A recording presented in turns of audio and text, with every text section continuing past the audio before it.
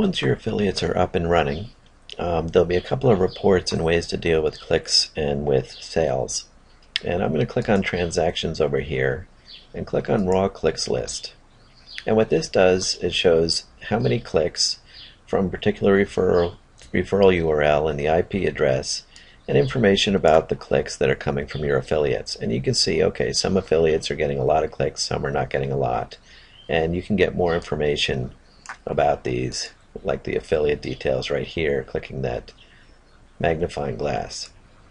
So this is where you get some good information about the clicks.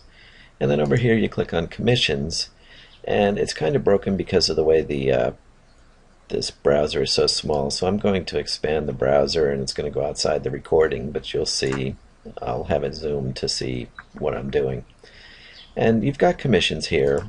These are all the sales, the total cost of the sale, and the order ID that all came from the tracking information that's inside your online store.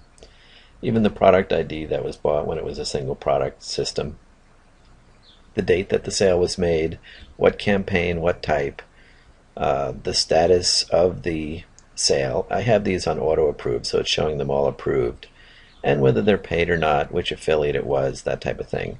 And you can click on right here the edit button and come in here and get more details, change the total cost and commission, put in notes, and even some more tracking details here about that particular sale. So a lot of information right there.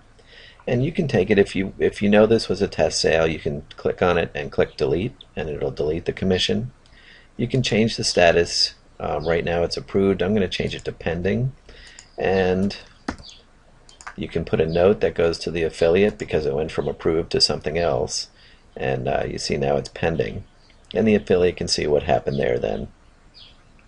And with refunds, if somebody does get a refund on it, you can use refund management to come in and deal with the refunds that'll take the commission back away from the affiliate once that refund is done, if you have it where people can get refunds after the affiliate commission is paid. And then you can also click add commission right here and manually put information in for a particular affiliate.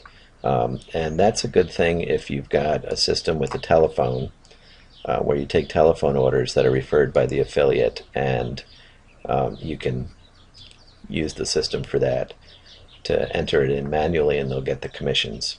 And that's the way you deal with commissions as they come in.